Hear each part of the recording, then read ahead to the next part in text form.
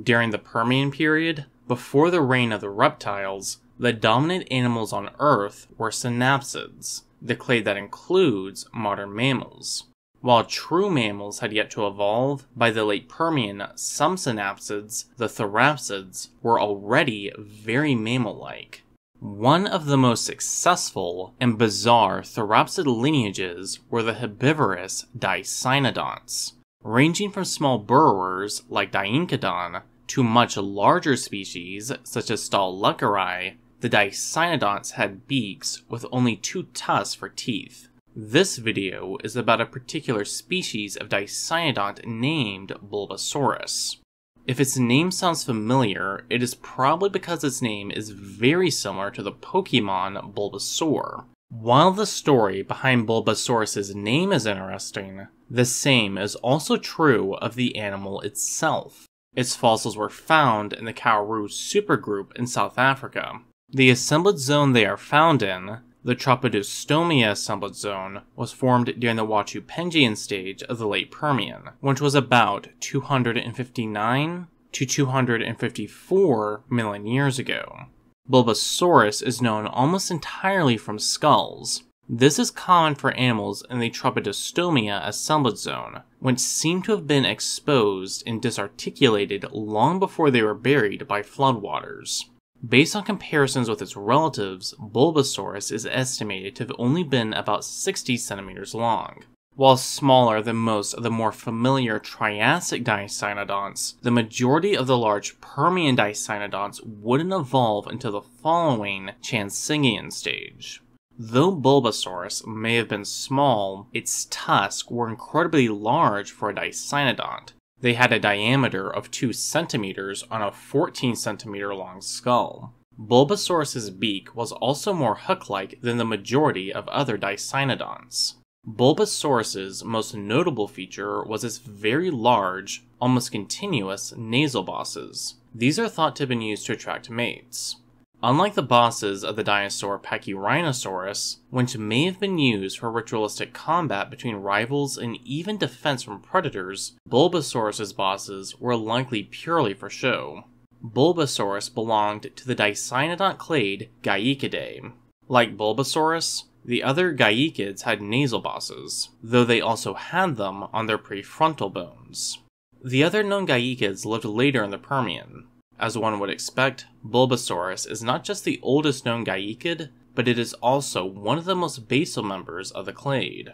Some other Geikiids, such as Auiocephalodon, were much larger than Bulbasaurus. However, adult Bulbasaurus specimens still possessed many traits only present in other adult Geikiids, but absent in juveniles of equal size to Bulbasaurus. This shows the Geikiids evolved their defining traits first, then evolved larger body size. This is in contrast to clades like the Tyrannosaurids, where smaller species like Gorgosaurus were similar to the juveniles of larger species like Tyrannosaurus rex. Of course, there is the question of why Bulbasaurus has a name so similar to a Pokémon.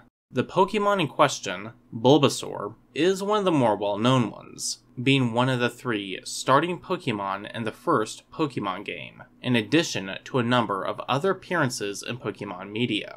Officially, Bulbasaurus is not named after Bulbasaur.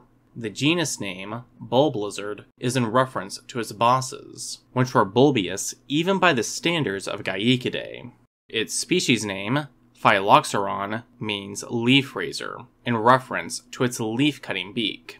However, Dr. Christian Kammerer, one of the scientists who named Bulbasaurus, has said similarities between this species and certain other squat, tusked quadrupeds may not be entirely coincidental.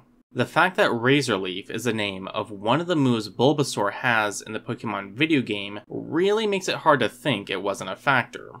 Still, the official reasons for the name remain quite appropriate for a Geikiid dicynodont, so it doesn't seem like a forced attempt to make a pop culture reference, unlike the infamous dinosaur Thanos or the trilobite Han Solo. The comparison to Bulbasaur is also quite fitting. While Bulbasaur doesn't have a beak or tail, and Bulbasaurus didn't have plants growing out of its back, they were otherwise fairly similar. Bulbasaurus and Bulbasaur were about the same size. Finally, while Pokemon evolution is more like metamorphosis than actual evolution, Bulbasaur evolves into the larger Ivysaur and Venusaur. The Geikiids after Bulbasaurus also grew much larger. Overall, the name fits pretty well, both for its official reasons and in reference to the Pokemon. Likewise, its importance extends far beyond its name, as it both had unusually large tusks and has provided new details on the evolution of Geikiidae. Thank you for watching, and a thank you to Sawhack Duggan for suggesting the topic of this video. Sorry it took so long to make it. I hope both you and everyone else enjoyed it. Also, a thank you to Flipped StuG for adding the zooming in and zooming out in this video. Feedback on this would be appreciated.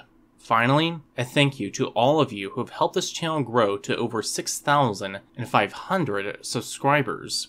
If you liked this video, be sure to check out Noxovea Wild, a new YouTube channel which also makes videos about prehistory and biology. His most recent video is about the extinct Madagascar horned crocodile, Voay robustus. I previously made a video about it, so if you enjoyed it and want to learn more, be sure to check his out.